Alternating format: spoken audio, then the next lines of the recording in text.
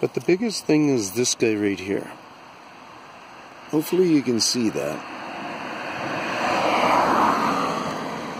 And it's got it on its leaves, on the top side and the bottom side, needles.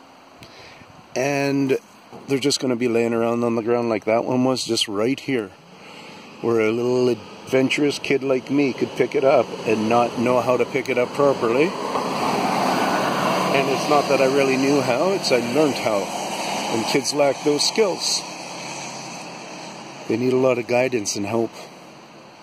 So what are we going to do about this stuff? Poisonous to us. It screws up our skin that you can't go out in the sun for 7 years or something with those kind of issues. So if you agree to think this is it's a time to help.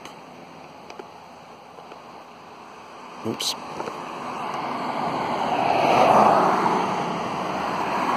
Then you could probably phone your city and see if there's a way that you could go around and look for the plants and dispose of them.